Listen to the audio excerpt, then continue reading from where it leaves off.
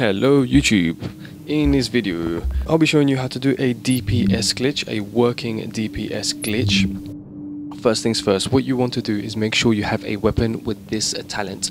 It is competent. Weapon damage is increased by 13% for 10 seconds after using a skill. Now you can get this on the AK like I have. I've got it on the Vector and I've got it on the Sniper.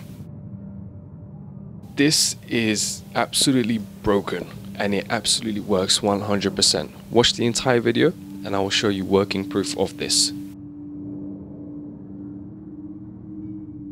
So once you've got those equipped, you can come into a dark zone. It could be any level, it doesn't matter. And then watch this. What I've done there is just activated my skill but not actually deployed it, and this activates the talent on the weapon. So as you can see, the damage, note that down, that's the base damage, and this is all you're going to want to do.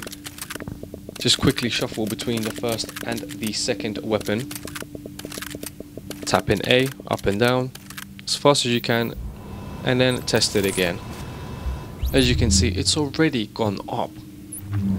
Here's another instance. I've kept doing it and look at the damage DPS now.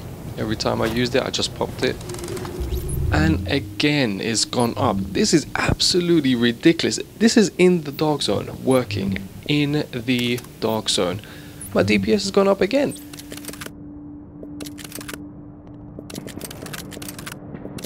Guys, this really needs to be shared and sent over to Ubisoft to get this fixed as soon as possible. This is quite literally game breaking.